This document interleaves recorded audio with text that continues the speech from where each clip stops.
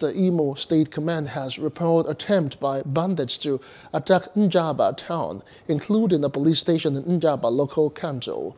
The state police spokesperson, Abattam, said the interception was made possible by the command Operation Restore Peace, while the Commissioner of Police Abutu Yaro recently put in place.